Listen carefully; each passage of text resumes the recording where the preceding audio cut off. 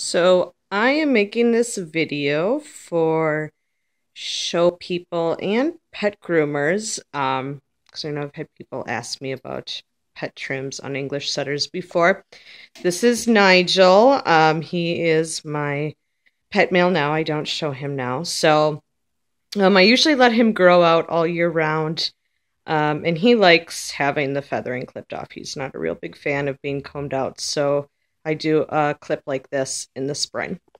So I just thought I'd show everyone. This is the pet clip, or a field trim, as a lot of sporting breed dog owners like to call it, on an English setter. So what I did first was bathe him, obviously really good, and I high velocity dried against the hair growth his jacket. He doesn't really grow a lot of jacket. I probably haven't stripped him in 2 years, honestly. I can just kind of go over him with a guard comb and keep it short, and it just doesn't get much thicker than this.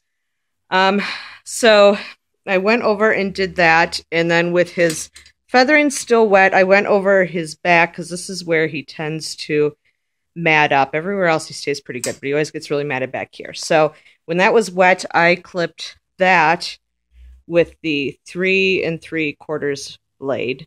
And if the coat was dry, this blade probably wouldn't be able to get through it, but when it's wet, it's a little more pliable, and you're able to get the blade underneath the mats and trim them up. So that's how I removed most of his matted coat. And then after he's dry, I go over him with the Wall #1, or peach colored, or orange as I call it, attachment comb on my Wall clippers. So and I did that pretty much all over his body. I did his jacket, and you can't really tell because it leaves it so long.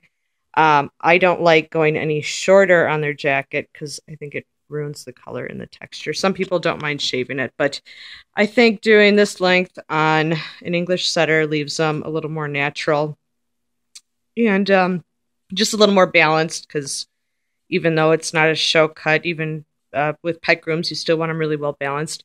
He's still intact, so I do a pretty good sized sanitary trim on him underneath here, so he's not getting pee all over himself. Underneath his legs, I shave all of that out with a 10 blade. I still do the tail, keep the tail relatively short and flag it. And he doesn't really grow a lot of ear furnishings, so I always just keep it trimmed, because otherwise it just looks raggedy and sparse. And then I still do the neck with the 10 blade.